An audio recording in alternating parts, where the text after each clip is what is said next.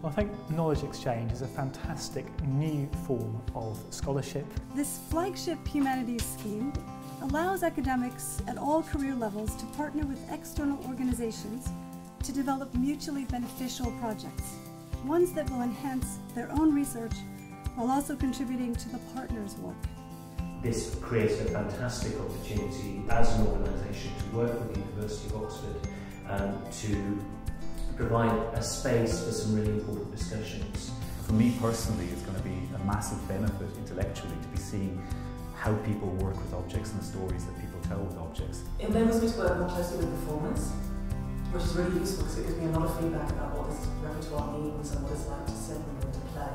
It introduces me to a variety of different contexts and venues in which to present my research. I mean, I've worked with school children and with music involving the community for some time, but it's actually very difficult to get the sense of this is true academic research, and the profile that this fellowship has given me has been incredibly useful.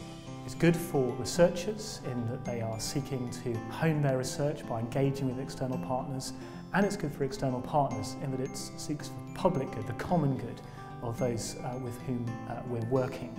And obviously it's a massive benefit as well for somebody who works on literature and on foreign languages and literature to gain access to a completely different audience, the kind of audience that we get with the 3 million visitors at the Science Museum next year. I work on theatre history. I'm very interested in what actual performances are like, and this fellowship seemed to be one where I could actually explore on a practical level what I work on an academic level.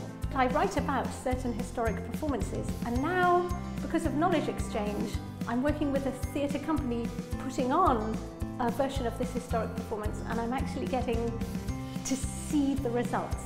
The KE Fellowships program's continued success signals an increasing appetite for innovative partnerships in the humanities. That's my project and I'm really looking forward to doing it.